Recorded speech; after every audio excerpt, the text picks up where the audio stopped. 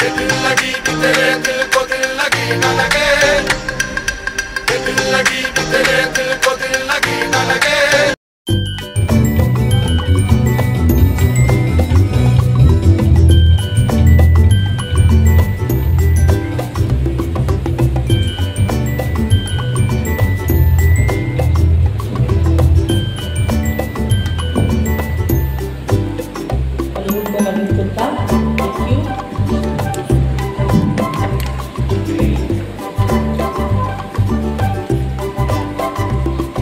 Honorable Johnny Pimentel, our Congressman.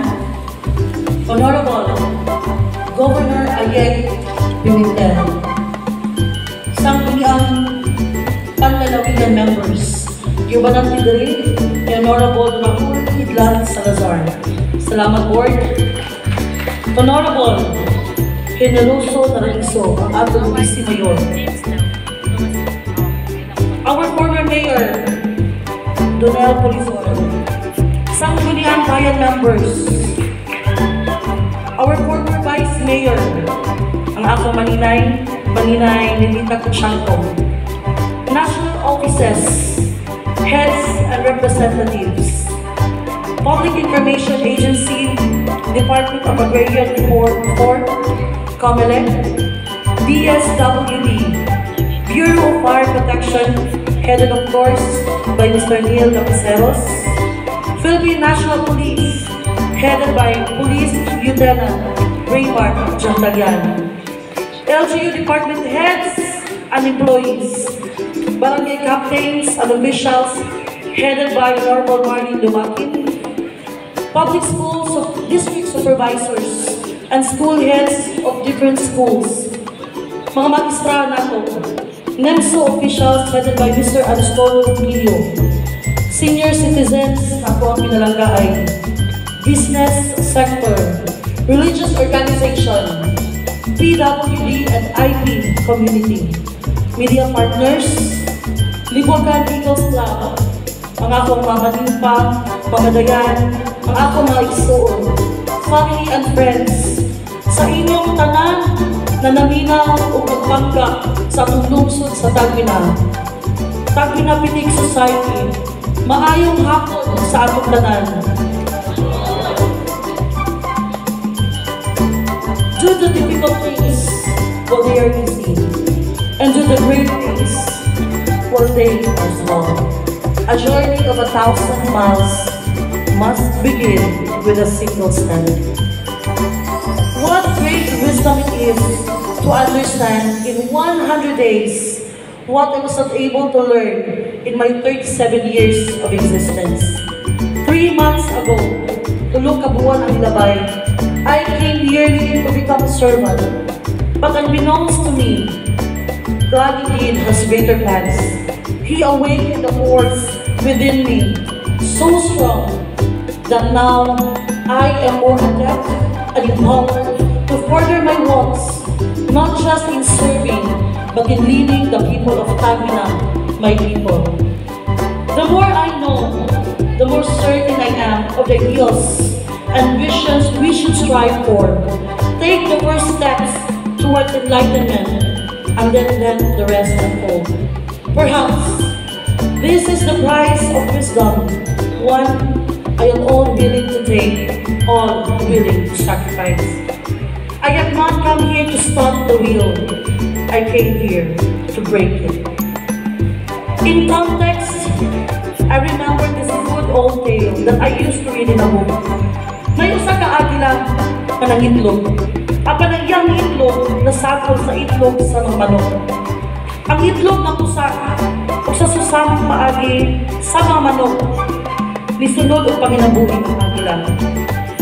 Kaya tungod kay manok man ang iyang kauban, nagtungo siya, usa siya ka manok, biling kalupad, nagtunog lamang sa yuta. Usa ka adlaw one day, he dreamed. Nakakita siya mga agi na nagalupad-lupad sa kalangitan. He dreamed of reaching the skies too, and feel the wind in his wings. But no, wala na niya mabuhat sa iyang una-una usa siyang kamanok. dili siya agila. And do you know why this story is so dear to me?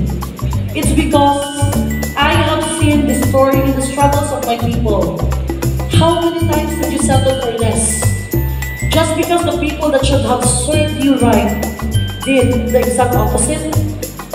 Tagbina Mun has great potentials, one that will be harnessed for the greater good under the right leadership and governance. If I were to summarize my journey, it would all come to these three words: Tagbina Mun deserve better. 4 years, you have forgotten who you truly are in the guise of good, settling for mediocrity as if it's the only thing that you deserve. But no, dako na no. You deserve better. Tagbina deserves the best.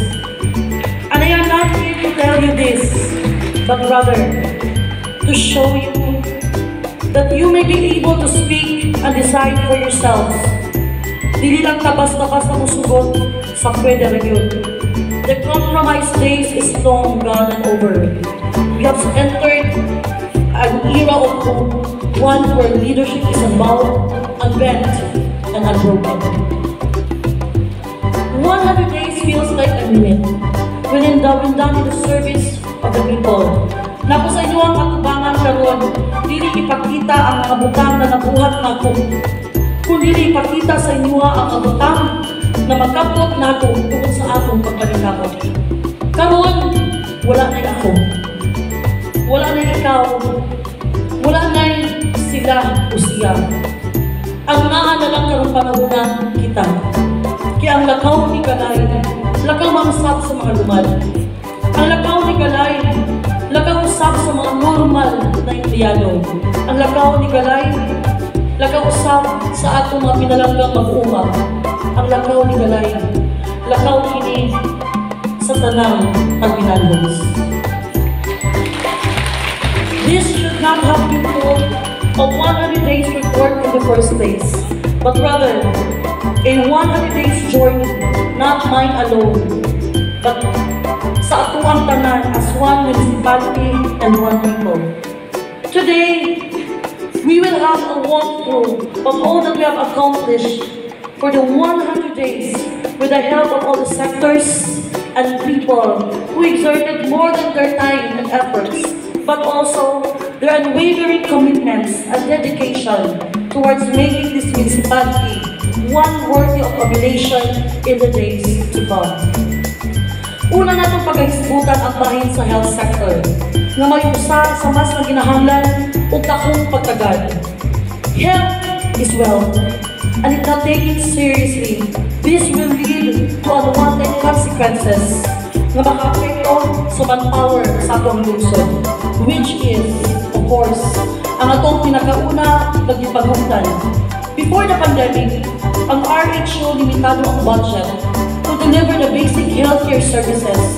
O pag-abot sa pandemic period, mas isabot because operations were limited at inasad ang mundo. The healthcare sector was almost paralyzed because of the deficiency in personnel, along with the lack of medicines and proper facilities and equipment. Nga maunta ang musagak sa mga panginahanglan na medikal sa atong mga katawhan. Imagine, the ratio of doctors to citizens is supposed to be 1:20,000, but we are a people of 40,000. Usara ka doktor ang nag-akubang sa tanan natong panginahanglan. Dili lang ni makaapekto sa serbisyo na aming mahatag sa atoa, but rather, it will also compromise our workers. They are overworked, yet underappreciated. Sa kang Dr. Cindy Barriga doon, na nagsigig yung padayon o pagpanangga sa atoa. And to all the medical workers who stood by your side, I am forever indebted, ma'am. Ang istorya nga, kulang ang atuang serbisyong medikal. Mauna ang paniguruho nato nga dili may sigutan sulod sa sulod katuig. Kay we will try to provide for the people, most especially in their medical needs. So unsa di ay mga problema nato sa health sector? Una sa tanan, ang ato ang mga pasyente nga mas grabe ng sakit kaysa ilan na to ubo at tuwa dayon i-refer sa hospital. So what does this say about us?